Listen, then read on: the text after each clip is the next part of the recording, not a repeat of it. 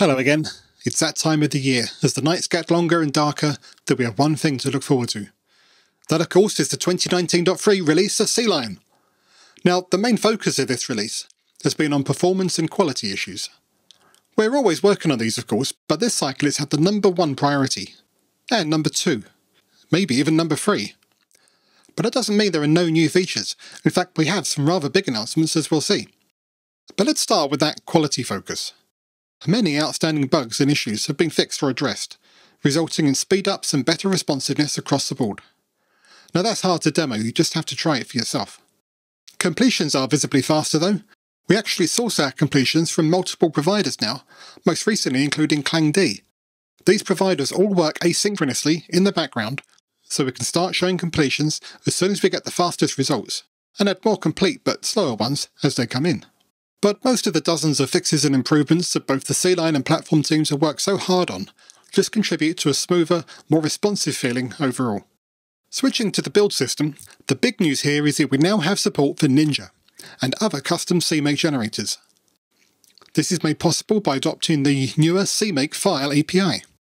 In the case of Ninja, this can really speed up build times on some of the larger projects.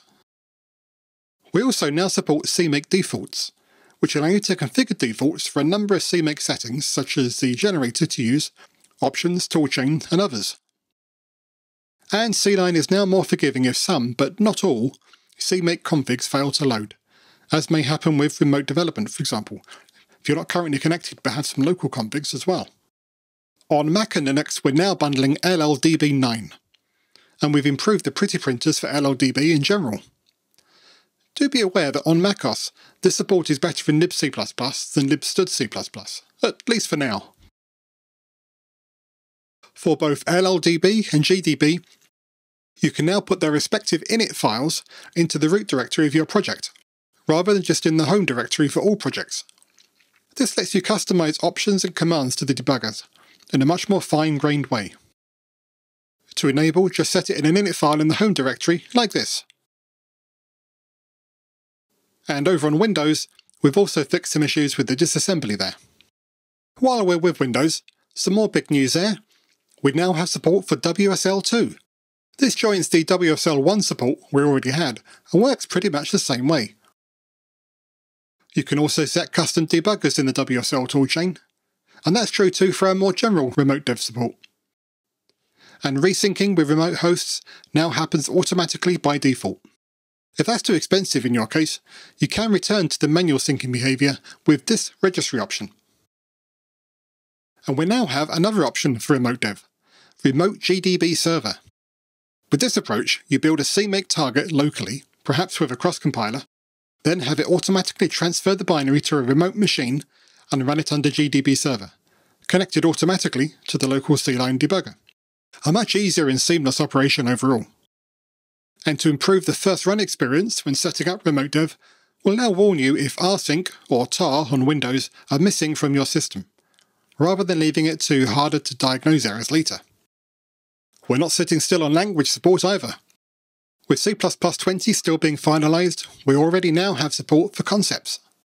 This is not just recognition of the syntax, but actually gives insights into the code, such as completions on constrained template type parameters, and on types constrained by isSame or isBaseOf, and even navigation, and refactoring.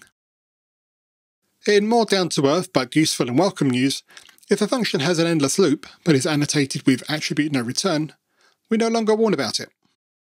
And in the editor, we've added a new shortcut to toggle between source and header files.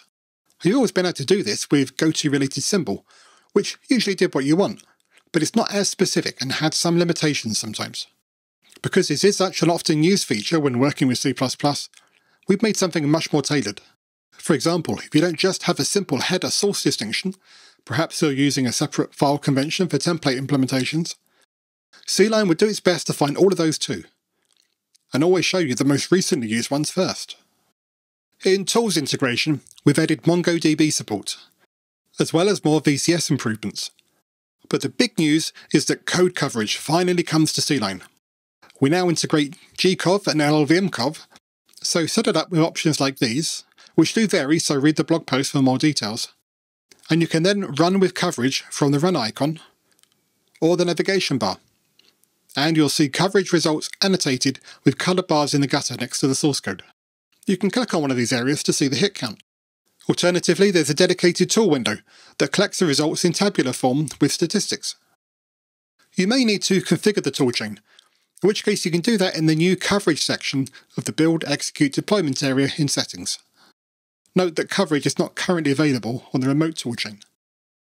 There are many more fixes, refinements, and even features. Some of the highlights: scroll bars.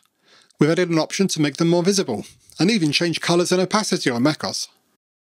Spell checker in CMake and Doxygen comments. And the Rust plugin continues to be updated. Watch for another detailed blog post soon. And Catalina, the latest version of macOS, caused a number of issues such as font rendering and project opening problems, all of which have been addressed in this release, as well as the point release on 2019.2.